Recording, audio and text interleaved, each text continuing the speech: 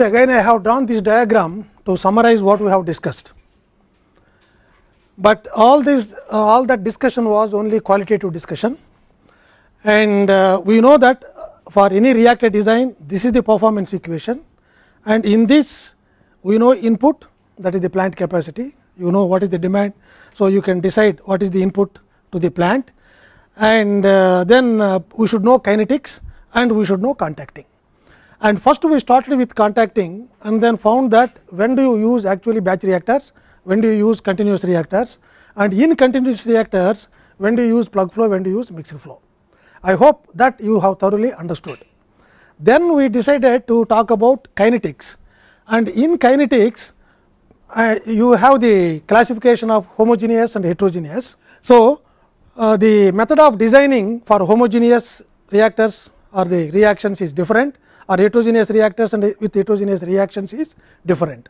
And what we get extra, at least analytically with so many examples, what we have decided was that the chemical factors and physical factors both will be present in the kinetics, that is in kinetic model. It is not simple minus R A equal to K into C A. This is a famous equation all the time in all the academic institutions, because the first order reaction simplest to integrate and easiest to deal with mathematically and also understanding wise. So, that is why always we will say that we have first order reaction, and we never bother about what is mass transfer, what is heat transfer and all that, but we had sufficient examples to justify that in heterogeneous systems it is the heat and mass transfer which may control the rate of reaction, even though it is a chemical reaction, chemical part may not present at all. That is one example which we talked about, the combustion, coal gasification, coal combustion. So, in coal combustion many times it is the oxygen transfer to the coal which is rate controlling, okay, and the rate expression will be simply minus R A equal to K into or Kg into Cag. It is not K as a reaction rate constant. So, it is the mass transfer coefficient which you have to substitute there and then find out volume of the reactor instead of actual reaction coefficient. So, that is why always in heterogeneous systems we have chemical and physical systems both are coming, and every time as I told you, you have to visualize a model, write all the steps, and all these steps you have to write simple equations. Most of them will be mass transfer steps, only one step will be reaction step, and eliminate all the intermediate concentrations, then you will get what is called a global rate of reaction. Now, the question to be asked, which I have also told you some time earlier during discussion, was how do you define first of all your rate of reaction for heterogeneous systems. Homogeneous systems it is straightforward, and always we will say that moles converted per unit time per unit volume of the reaction mixture. But here you cannot have that reaction mixture, because if I have a coal combustion unit, I have solids plus I have the gas. So, which one you really take? So, that is why there are various ways of defining the rates for heterogeneous systems. So, let us also record all of them, and then whatever is convenient to you as an engineer, we should be able to take that. It is left to us, and that is where the greatness of engineer automatically comes. You have to choose the simplest one that is possible for you for the design, right. Otherwise, most difficult things if you take, the design will be more complicated, unnecessarily complicated. Okay. So, based on the unit heterogeneous rates, I think I may write here.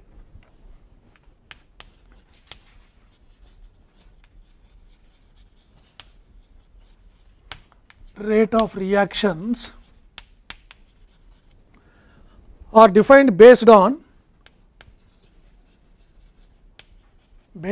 unit mass of solid for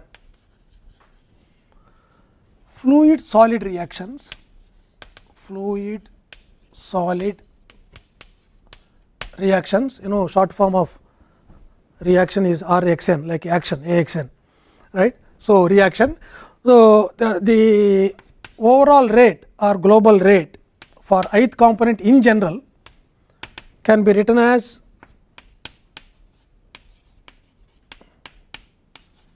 dNA by dt, and this can be also written in terms of words, moles of I reacted per mass of solid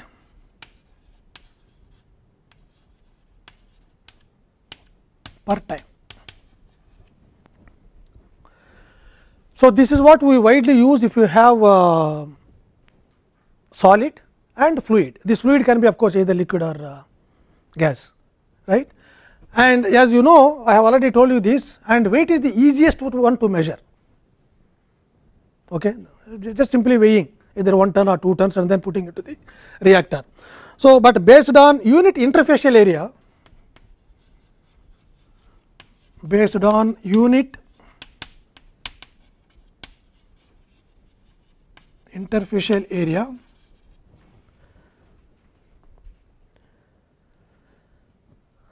in two fluid systems,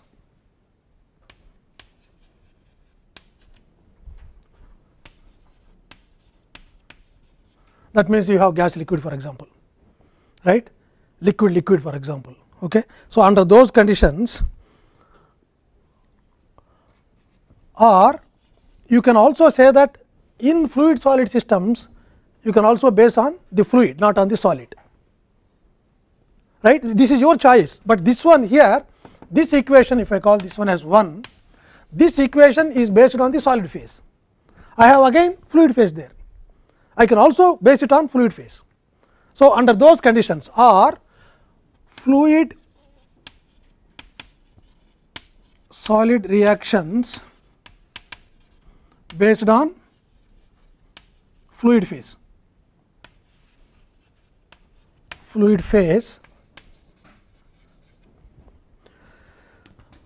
How we write this one is, again of course, to differentiate between this and this superscripts are given 1 by S dNA by dt, which is again defined as moles of I reacted per unit surface area or interfacial area and time. So, this is 2. Yeah, we can also base it on unit volume of solid in gas solid system.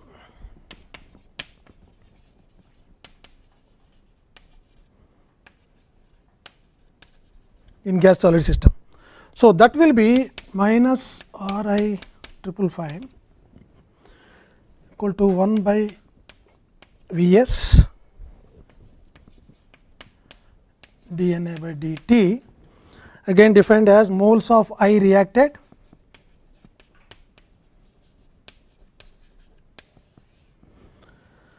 per volume of solid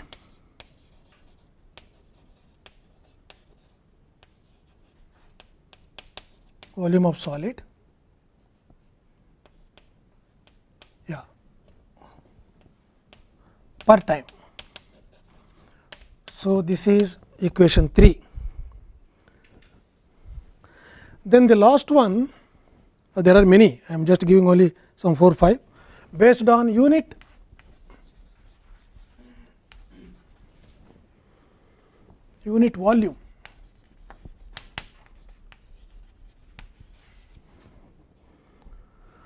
volume of reactor.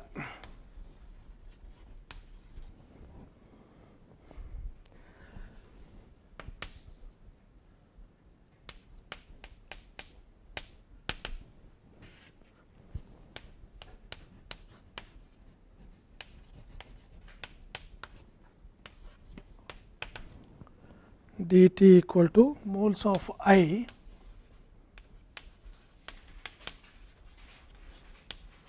reacted per volume of reactor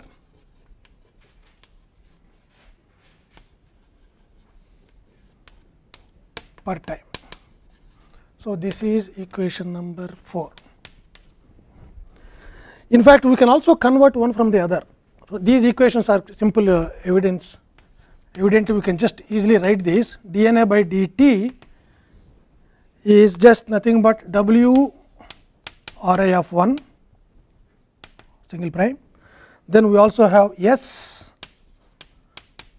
double prime, we also have V S Ri triple 5, and we also have V R. Yeah. So, this is equation 5. Good. I think a lot of discussion can be made on these equations. How do you choose? Right. For example, we say that here volume of solid and here volume of reactor. What is the difference? Karthik, do you have any difference or no difference? Volume of solid is the volume occupied by the solid particles, whereas volume of reactors, including the void volume and the fluid volume, everything included. Yeah, void volume mainly. So, if it is a packed bed or fluidized bed, volume of reactor means it is the fluid plus solid, right? Or otherwise, if it is only solid volume means what the true solid volume. But again here there is a problem in the sense that if I have a solid porosity, porous particles. So, now that volume also automatically taken in that solid, right. So, we have to be very clear now how do we define, and always I prefer this one because it is the easiest one, but not it is true all the time. For example, if I have a slurry reactor, right, if I have a slurry reactor, then we have 3 phases. We have gas, liquid and then solid, and the general thumb rule or general convention of defining rate in a slurry reactor is moles of I converted per unit time per unit volume of bubble free slurry. Okay, so, what is that we have taken there? It is the volume of liquid plus volume of solid, because that is the easiest to measure for me, because and if in the presence of bubbles the volume will slightly rise, because that much it should occupy. So, then again I should find out what is the hold up of or the fraction of gas that is there in the reactor volume. That is why I think most of us will not tell you the hydrodynamics of chemical reactors. So, that is much more important than actually mass transfer and heat transfer and chemical reactions, because hydrodynamics they play very important role in heterogeneous reactor design. We normally do not mention that hydrodynamics. What do you mean by hydrodynamics? Hydrodynamic means we have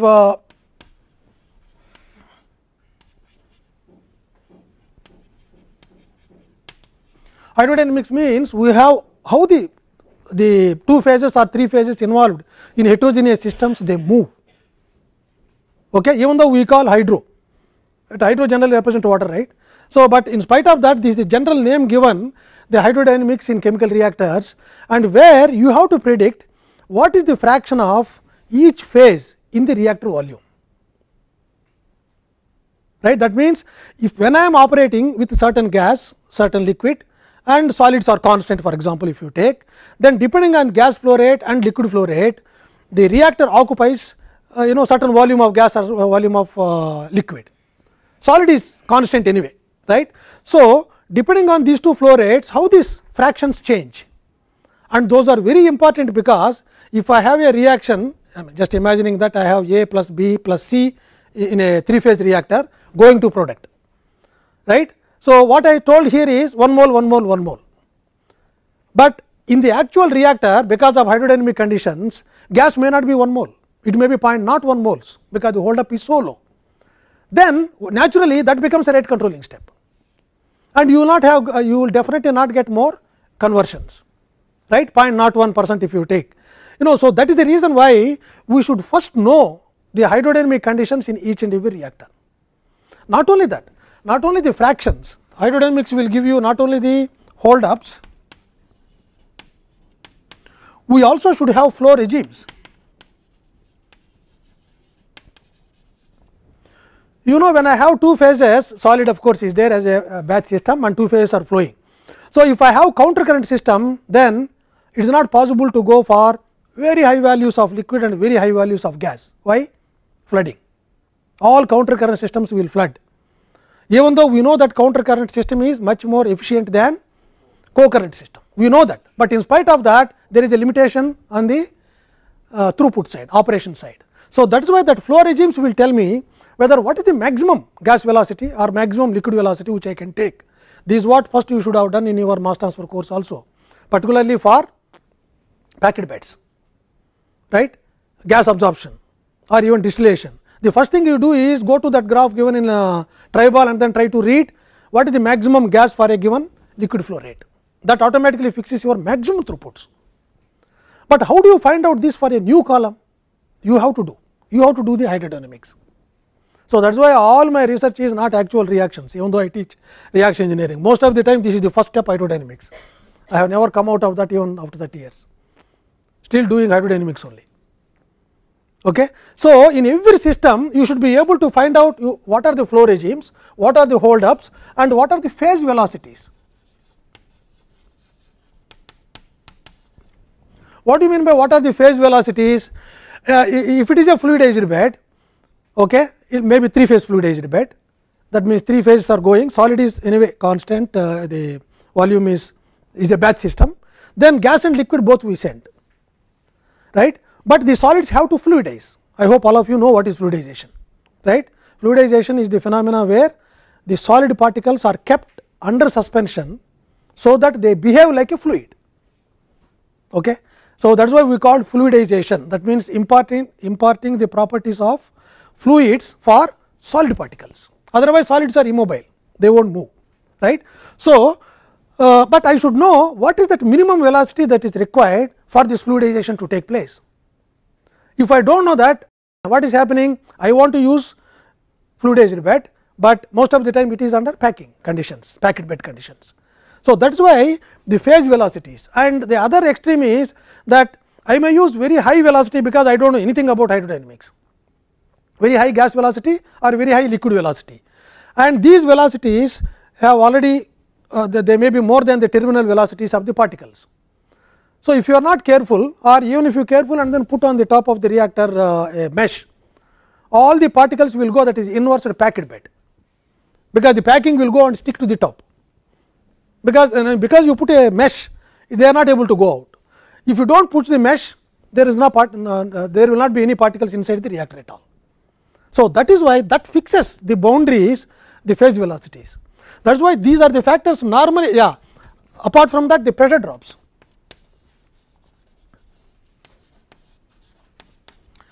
This is also very important. So, what is the total pressure drop across my column? So, that is the minimum thing which I have to provide to the pump, otherwise you cannot push the liquids from the bottom or from the top.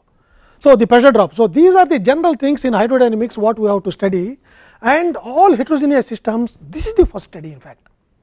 That is why beautifully we have a course called multi-phase systems, and without multi-phase there is no chemical engineering. Okay. Single phase systems are very few. So, minimum you will have 2, and why even a distillation column you take, right. So, there are hold up correlations, I do not know whether you have used them, but the beauty of using McCabe-Thiele method is not to consider all these things.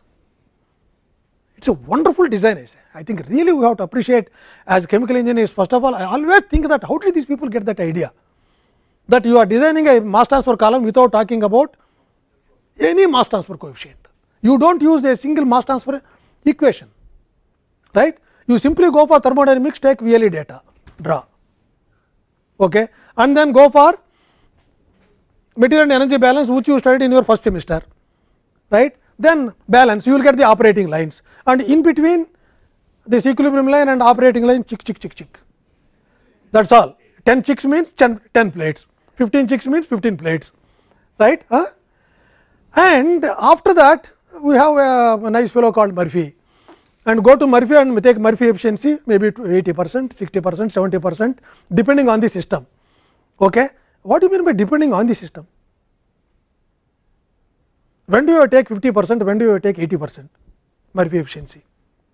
Have you thought? Normally we tell you in the class take 50%, you take 50% without questioning, okay. And sometimes we take 80%, you take only 80%, but you never question. All of you are very good students. Depends on the contacting time. Yeah, contacting time. Surface area. What do you expect, in that design, in that the degree of separation which we need. Yeah, but in that method on each plate what is that we are assuming theoretically? Equilibrium. And you know what is the time required for equilibrium? Theoretically infinity. So that means you can never come back again if you go to infinity, right? Infinite time, if you go again, where are you? I think we will not be there. So that is the reason why practically we have to wait for some time, right? So actually that is a rate process converted into equilibrium process. But the actual rate process what we are using, rate means mass transfer rate, is the other approach. We have two approaches, equilibrium approach, the other one is the rate approach. And generally if you have a packed bed, you use mass transfer equations, that is why two films you draw and then you write the mass transfer equation, okay, and then how the concentrations are changing, how the mass transfer coefficient at each and every height along the column, all that you integrate, and then you of course again as an engineer you will again simplify that in terms of NTU, HTU and all that, because easy to convert for the design. So these two approaches, but there also you need this phase hold ups, you need flow regimes, you need phase velocities, and definitely you need pressure drop, right? And pressure drop, luckily we have only one equation for packed beds. We have to thank Ergun, and the story is that, I don't know whether we have to believe this or not. Someone was telling me that story, some not Cambridge University, some university from UK. It seems when he submitted his thesis on the pressure drop of pressure drop through packed beds, he was failed because there is no contribution from him. For PhD you need some contribution, some totally new knowledge which has not been existing till then, right? But I think people thought, examiners thought at that time that there is no sufficient newness in this pressure drop of the fluids through the packed beds. He was failed in the examination, but that failure only we have been even now using even after 70-60 years. That is the only equation. What else you have? All other equations are only some extension, delta x extension of that same equation. The same thing even it's in Monod's equation or Michaelis-Menten equation, one of those I do not remember now, one of those papers have been rejected saying that this paper is not worth publishing. You see in the history of this research and then development of concepts, some things which we have thrown out that it is a useless concept, later that is the only concept that was valid. Okay. So all beautiful histories are there if you just try to understand how chemical engineering developed or any process developed. Good. So that is why hydrodynamics are very important for heterogeneous system. Good. So and most of the time if you look at the rate equations given in the textbooks, if it is a packed bed, many times this is the one that is used. If it is a slurry reactor, many times that is used is based on volume of bubble free slurry, that is what. And if it is gas liquid system, you do not have any choice except that you have to go for interfacial area. And you see the most difficult thing in chemical engineering is finding out interfacial area or surface area. For solids it is fine, solids also has interfacial area, but I can easily find out solids interfacial area if I know the particle size, even particle size distribution. So I will go to sieving, which you learnt in your maybe 4th semester, 5th semester, mechanical operations, and then you have various sieves. Maybe between these sieves each time you will have maybe 10%, 20%, 40% like that, and in each category within that what is the particle size, average size, find out that interfacial area, surface area. So like that all surface areas you can add up. I am talking about just external surface areas. Sieve gives you only external surface area, because what I am trying to say is particles are not changing with the time even in the packed bed. So you can easily find out what is the interfacial area based on external surface area alone. But you also have fairly very good techniques to find out what is the internal surface area for the porous particles. What are the methods?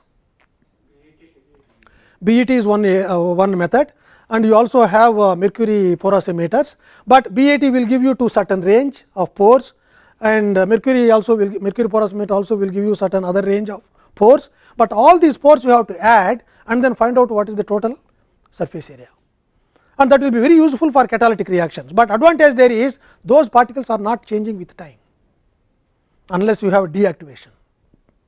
Okay. So, that is why I am very fairly confident about that, but the systems with gas liquid and also liquid liquid very difficult, because you have the in a liquid liquid system droplets, one is continuous phase, other one is the dispersed phase. In the dispersed phase you have the small bubbles, large bubbles, and unfortunately large bubbles will become will break and then become small bubbles, and small bubbles will coalesce and then become large bubbles. We do not know how to really predict what is happening throughout the system in the process. That is why that is one of the most difficult parts in evaluation, in evaluating the interfacial area, and much worse is your bubbles also, right. That is why if you are able to design a system where you can beautifully produce only single bubbles or single droplets of uniform size, then this very accurate surface area is very accurate, because I have to measure only one bubble size, all bubbles are same afterwards. So, then simply multiply by number of bubbles and then each bubble what is the surface area. That is why I like this screen saver. There is one screen saver with bubbles, I think in Windows 7 or so. So, I mean I always put that wherever I go, I have computer in the house, a computer here, wherever I see I have that possibility, I will push that screen saver, because thinking that how beautiful it would be if I am able to produce that kind of highly beautiful spherical particles on the screen. Okay. But the same thing if I can extend it to my research area also, that will be wonderful. And I am doing some work on the inverse fluidized beds last maybe 10-12 years. So, there we have observed this kind of uniform bubbles. Okay. This inverse fluidized bed is used for wastewater treatment. The liquid is sent from the top, because these are the lighter particles, that is why it is called inverse fluidized bed. The particles, if you just put in a batch of liquid, this will float to the top, because they are lighter particles, lighter than water. So, now to fluidize that I have to push from the top, right, and that pushing liquid is, in simple terms, it is the wastewater, right. And then this is a biological process where the microorganisms require oxygen. So, that is why I now send my air from the bottom. Okay. It is 3 phases counter current system. And why should I use an inverse fluidized bed? Why can't I use a normal fluidized bed? Yes, it can be used. The advantage of inverse fluidized bed is the particles are lighter particles. So, they have less inertia. So, due to this less inertia, the particles can easily move, okay, or rotate. When they are rotating, they will destroy the film, liquid film surrounding the particle. What will happen now? Yeah, mass transfer, fresh area generates, and then mass transfer is maximum. So, when mass transfer is maximum, and particularly if mass transfer is controlled, and for even biological processes mass transfer may be controlled, oxygen supply for example. That is why I told you already, wastewater treatment, open ponds, right, very big large scale very large area you have to use. The reason is that you do not have an efficient way of mass transfer to each and every microorganism. So, they do not work, they will die of suffocation. So, that is why you have to use large size to compensate for your final production rate. So, in this inverse fluidized bed it is not, right, because it is very efficient system where this will break. In fact, it was found that maybe 1.5 to 2.5 times the mass transfer coefficient can increase. Number wise you may think it is very small. So, that means it is directly proportional. Mass transfer coefficient doubles means area will be half area of the system what you are using. So, that way it is very advantageous. There what we have observed was, when the bubbles are coming and the particles are expanding down, right, and in between those particles the bubble size is almost uniform, because the gas has to go through the bubbles, I mean through the particles, and the liquid is trying to expand the particles.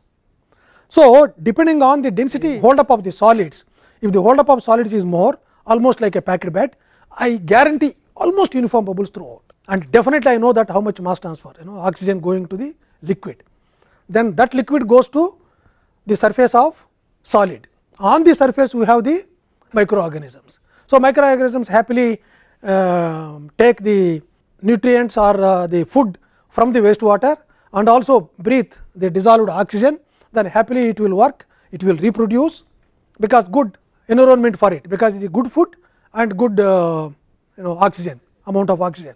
So, that is why what is the next one that is left in the nature? Reproduction. So, that is why more and more microorganisms also are developed or produced, then you will have very efficient process. There also we are studying all the time, even now we do not have correct equations for minimum fluidization velocity, for example, this phase velocities. We do not have an equation for pressure drop, only recently we have developed that. And I think I have to publish that. I think we were the first people to say, to give a pressure drop equation till now in the world, that not yet published, only student recently submitted his thesis. There is no equation for pressure drop in a inverse fluidized bed. And of course, the flow regimes we have not yet done, but there are just only 1 or 2 papers for studying flow regimes. And of course, hold ups many people studied. And beauty there is, if I do my experiments, it is not tallying with other experiments. So, we have some 6, 7 others who have published these hold ups, everyone has a different correlation. I do not know what to normalize now. In fact, my next attempt is that what is that, why different people have given different correlations. I am telling all this even in this course, because that is what the information you need. If you design a new system, it is not existing, then you have to develop all these hold up correlations, flow regime map, and also phase velocities, pressure drop correlations, all that, otherwise you cannot design the equation, I mean you cannot design the reactor, right. Okay. So, this is what are the general difficulties when you go for kinetics, and we decided now we have to concentrate, throughout this semester we will talk most of the time on the kinetics part of heterogeneous systems. And the first one what we take in this is gas solid non catalytic reactions. Okay. Then we will take gas solid catalytic reactions, then we take the fluidized beds will come under gas solid catalytic reactions, then we will take slurry reactor, right.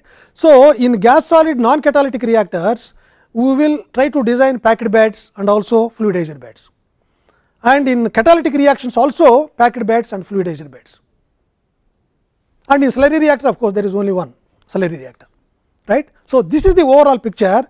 First finding out the kinetics, that means kinetic models have to be developed, and then we have to use that information in the design of the reactor for either packed bed or fluidized bed or moving bed or rotary kiln. Procedure is same, but we cannot do everything in this course. So, at least these important things and very frequently used reactors are these packed beds, fluidized beds, slurry reactors in the industry. Moving beds also are used, but I think very difficult to control moving bed. Rotary kilns are again very easy, and the design also very easy. I think even though we do not have to design that, but it is very easy to design. I will let you know when the time comes. And rotary kilns are mainly used for gas solid non catalytic reactions, of course, yes. Solid solid reactions and non catalytic reactions like gasification. Okay. So, people use the rotating kilns. Okay. Good. So, that is the overall picture, and now we will go to gas solid non catalytic reactions. And first to know in gas solid non catalytic reaction is what kind of reaction first of all you have. You may be wondering what do you mean by what kind of reactions. Okay. So, example I can say simply tell you, if I have iron ore reduction Fe2O3 plus H2 giving me Fe plus H2O. Okay. Yeah, that reaction is quite different. That is also non catalytic reaction, gas solid. When I compared that with gasification reaction or combustion reaction, what is happening is here coal plus C plus O2 giving me CO2, but there I have the solid product at the end in iron ore reduction, whereas here I do not have anything, because particle will disappear. You may have ash, and there are coals where ash is almost negligible, 5% ash, 10% ash. So, then there is nothing in the reactor, then how do you design the reactor? You do not need any reactor, which means. So, that is why, and also there are some beautiful reactions, non catalytic reaction. For example, we are using our computers and all that very happily, right, and silica is one of the things which chips to make, and you know how difficult it is to produce that pure form of silica. and one reaction that is used is silane, that also I will write SiH4 going to Si plus 2H2. So, that means actually it is a gas, and after reaction I see the solid product. Wonderful design, and I guarantee you, if you develop a process now, there are many companies that are trying to do in the world, you will become a millionaire. Why millionaire? You can become a billionaire if you are able to develop that process of producing pure silica. In India, no one is producing, we are only importing. And of course, one good thing with us is we do not design chips. Okay? So, that is why you do not have to import that much silica, someone else is doing that. So, that is why very big companies like Union Carbide, now Union Carbide of course is joined with someone else, I think, Yeah, those people are still trying to get the maximum. There are some processes, but which are very costly, which are difficult. Not only costly, process wise difficult. That means slight change in the process conditions, you do not get silica.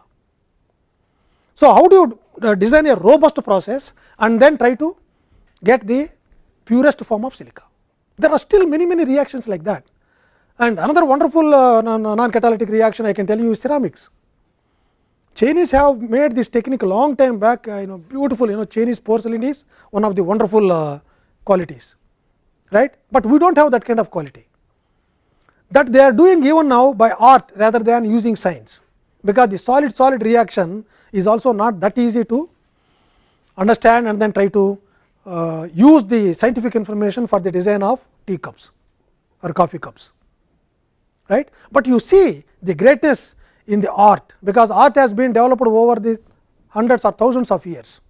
That is why they became experts, but unfortunate thing is only that family is expert in that, they cannot communicate with anyone else. But if I have a scientific method, whoever understands science, happily they can use that information. That is the difference between art and science, because suddenly I cannot become a painter, only it is possible for M.F. Hussain, maybe afterwards his children, I do not know anyone is his children really painting or not, because genes will definitely work to some extent. Okay?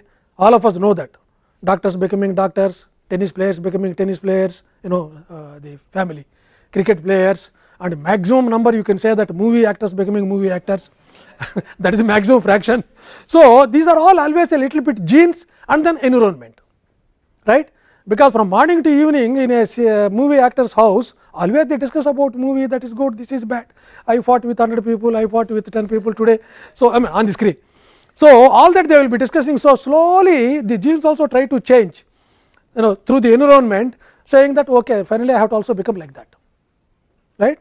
So, that is why this first identifying what kind of reactions we have is very important, right. So, now that is why let us just list out some industrially important reactions. First I have to take non-catalytic or kinetic models for non-catalytic.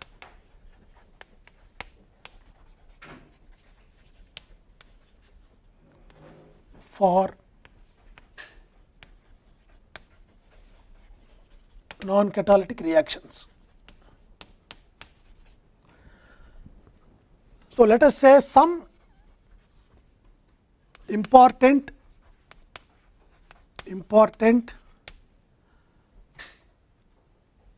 okay, I can write industrially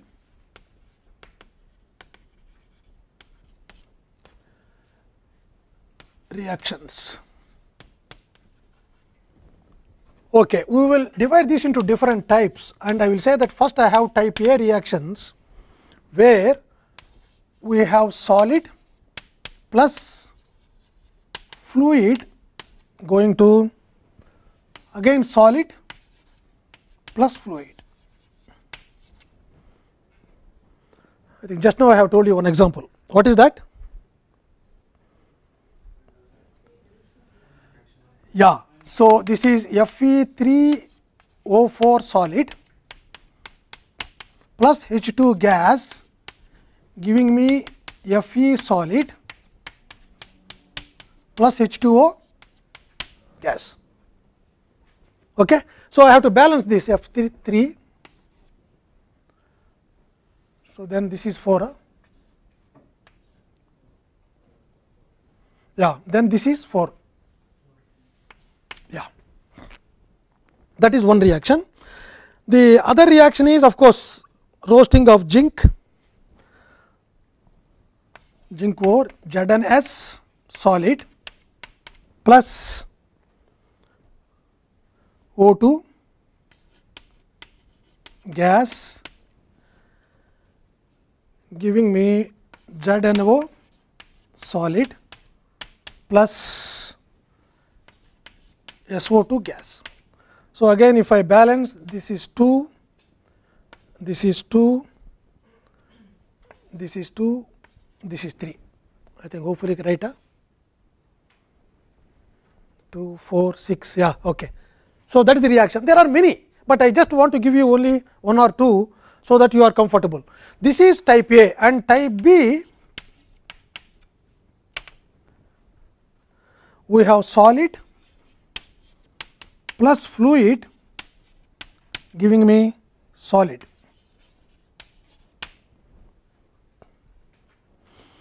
I have my favorite reaction here, that is calcium oxide CaO solid plus half O2 gas plus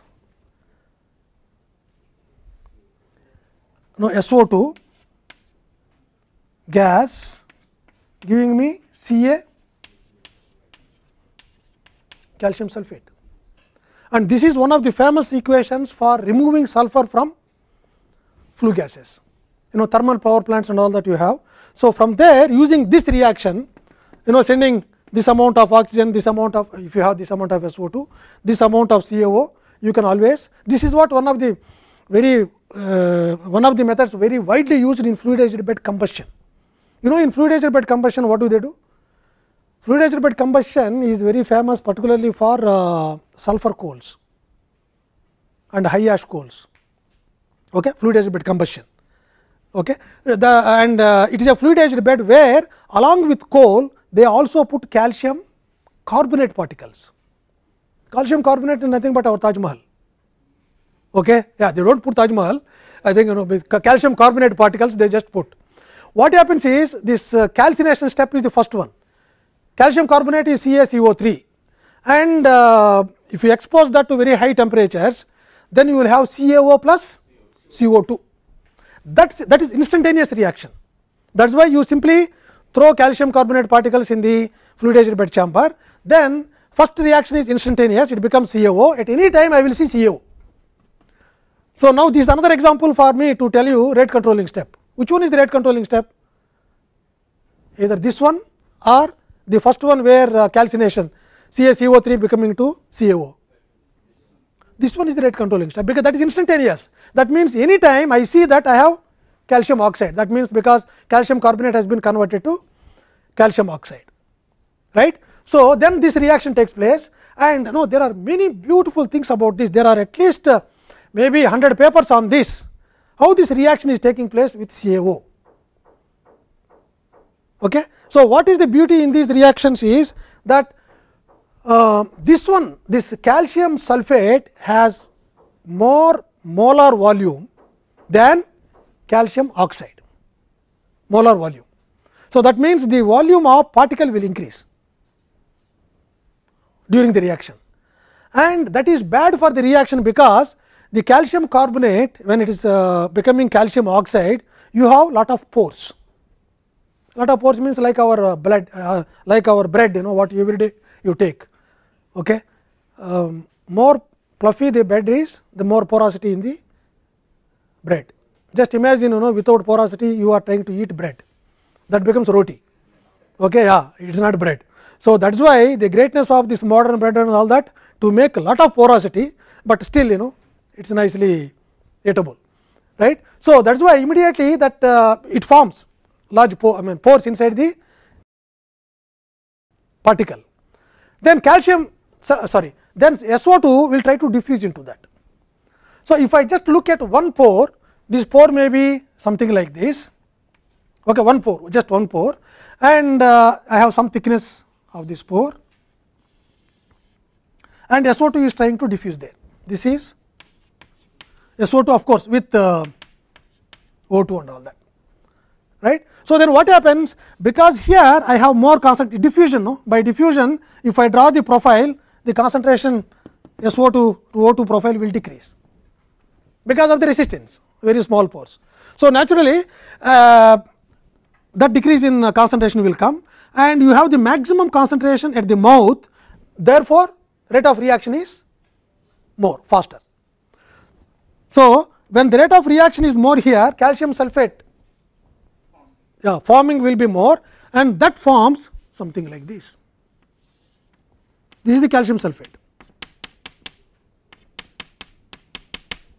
You see now this pore, actually now this is the mouth of the pore, all this is solid. So, after some time what happens is this SO2 or O2 cannot go inside, this blocks, but still I have large amount of calcium oxide that is left inside the pore. This is all waste. That means, if I visualize one single particle, if this is the particle size, where the reaction is practically taking place, only this area, this one, that is where you have calcium sulphate, and all this is waste for me. That means, I am generating now lot of solid waste or not good quality of calcium sulphate, because outside calcium sulphate, inside actually I have calcium oxide. That is why in Germany I saw one company Lurgi, what they do is they spray water on that. After some time of reaction, they spray water on that, and you can also do not only in combustion, you can do this even outside, flue gases can be taken out first and then have the calcium same reaction in the separate reactor, that also they can do. So, there they spray water. What do you think will happen if they spray water? Because we know the solubility of calcium sulphate, that is very high in water, but it will just absorb water, and then that water will go and touch the calcium oxide. This is CaO, and you know the reaction between CaO and water, what kind of reaction? Exothermic or endothermic? But is it exothermic reaction or endothermic reaction? Highly exothermic reaction. I do not know, most of you would have not put this whitewash in your house. You try to buy calcium hydroxide, calcium oxide, and then make as calcium hydroxide, and then try to bubbles actually. It seems that is one of the punishments that is given to in the olden days, one of the punishments that is given to thieves and or murderers by kings. You know what they do? They will ask the person to stay like this, put all calcium oxide around them and put water. He also becomes, all his bones become calcium. He just live burnt. That really, it was recorded in some of course ruthless people at that time, kings. Probably we need them now, otherwise things may not work here in our country. Okay. So, that is why that exothermic heat is used to burn the body, right. So, what happens is when so much heat is generated inside, and the remaining some of the amount of water which is going, that evaporates. So, when it is evaporated, it has to come out. What does that do? It breaks and come out. So, when it breaks and comes out, all this area is again inside exposed to calcium oxide, for SO2 and O2 for reaction to take place. You see, these are very beautiful simple technique which we never normally appreciate.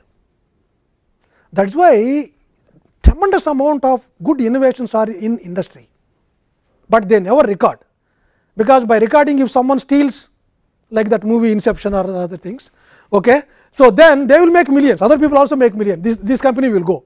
That is why everything is kept under a secret, but tremendous technology.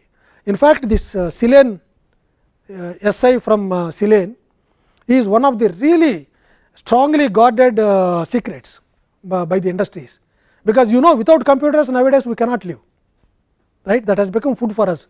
2 or 3 days if you do not have computer, if you do not have food, it is okay, but one day if you do not see your emails, the entire world will crumble. So, that or otherwise if you do not tweet, you cannot sleep, okay. Or if you do not chat with your friends, whatever you eat also it will not get digested. So, that is why so many things are there with computers. So, the demand for silica is maximum. right. So, I think someone who is interested in technology can always go for this production of silica, pure silica as chemical engineers. If at least one of you can do that, I think it is excellent. You will become billionaire and then you can come to IIT as chairman board of governors. Okay. Yeah, that is what normally very high level industrialists or academicians are given as chairman board of governors to direct us what we have to do in IITs. Okay, anyway, so this is the information about the type 2, the difference between type A and type 2 reactions, and this is one of the famous reactions. And another, there are many, for example, rusting of iron, that every day we see, but we never appreciate that one as one of the non catalytic reactions. Right. Okay. So, this is FeO solid plus O2 gas giving us FeO solid. Again, this is I mean, for me everything is exciting, I say. I do not know for you how many things are really exciting. No, every day we see here, and the rust also will not form that nicely all the time. Sometimes if you see your cycle, you will see that some material will come off as flakes, and somewhere it will beautifully deposit as grains. Why? We never discuss, you never even observe. Huh? Yeah, that is what, that is a chemical reaction. Okay? That is what my interest is. Different forms of corrosion is not simply, it is a non catalytic reaction. But of course, in IIT Madras, what is happening now is any cycle whatever is by you is stolen, right. I think in hostels many cycles are stolen, that is what people are telling. Okay. Sorry.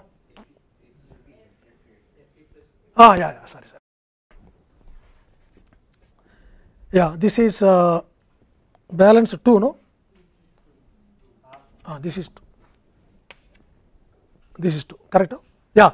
So, like that we can list out even type A, type B, then there are 2 more or 3 more.